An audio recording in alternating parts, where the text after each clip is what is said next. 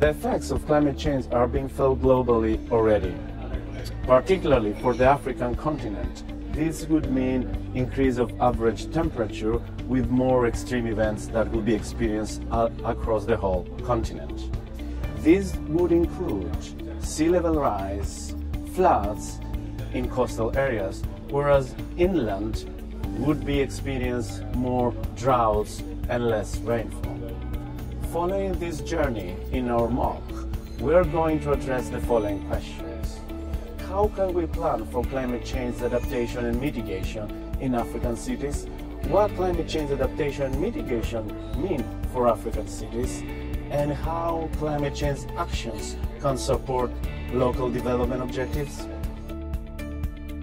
First, we introduce climate change and its connections to urbanization. Second, we discuss in the context of African cities the drivers of urban climate risk and vulnerability.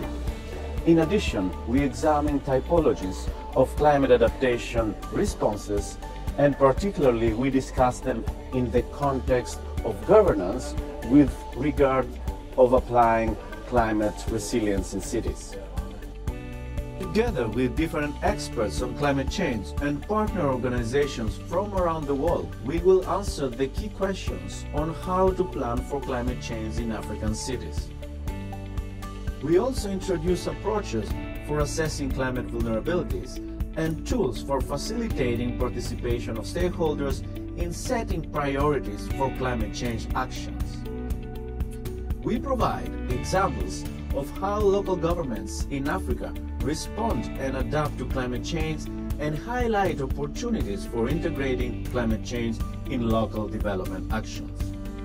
As climate change is widely recognized as one of the most important global challenges that humankind is facing, we hope to equip you with the right tools and skills on how to plan for climate change planning in cities, from identifying climate change impacts to prioritizing climate change actions to adapt and reduce these impacts.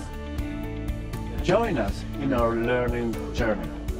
Take the first action on climate change by enhancing your knowledge and understanding how you can plan for climate change in African cities.